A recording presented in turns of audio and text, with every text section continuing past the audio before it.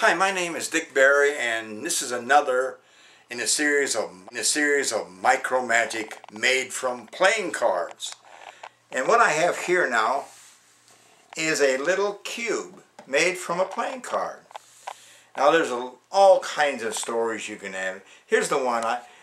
When I had a young person come up there and I said, you know, this little cube here was given to me by a very wise wizard. And he said, anybody that can shake this cube and make it rattle will be the next great wizard.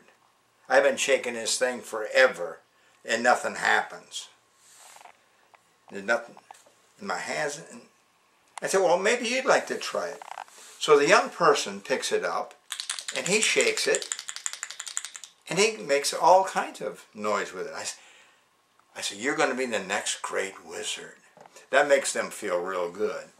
But actually you have total control over this at all times. Like if I want this to rattle, it'll rattle. If I don't want it to rattle, don't rattle. Rattle.